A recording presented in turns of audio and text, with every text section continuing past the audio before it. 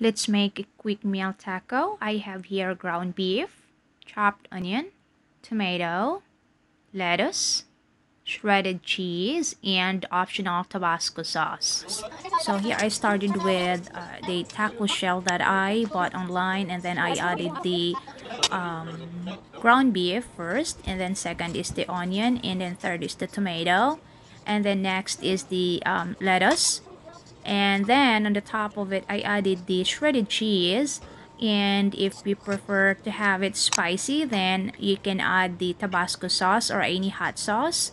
So this is a very easy and quick meal to prepare, and also good for lunch, dinner, or even for parties. This is really fun to make, and good to share with your friends or family. So there you go. Hope you guys like this, and thank you for watching.